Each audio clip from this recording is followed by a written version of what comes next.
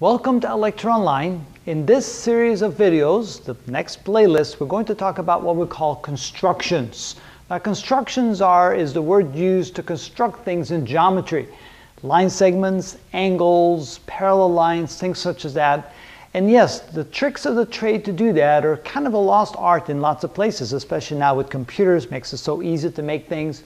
But we should still learn how it's done with a piece of paper and a compass and a pen.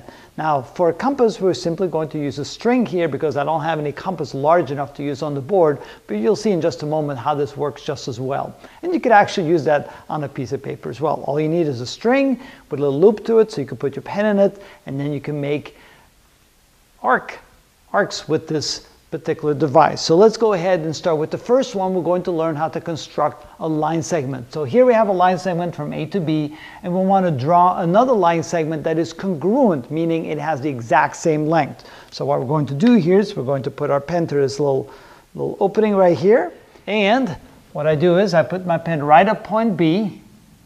I want to make sure I keep it on there, and I put the end of the string right at point A, so now I have the exact length right here. So if I draw a line going this way, like so, I can come over here, go to point C, and draw the exact same little arc, like that.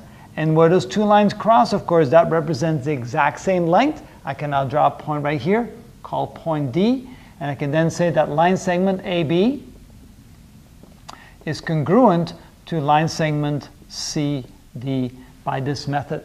And that's how we construct a line segment from another line segment, making sure that's the exact same length. So normally you would use a compass, but of course my compass is big enough, so I use a string, go like this, draw the line there, and then you have an exact congruent line segment, and that's how we construct a line segment.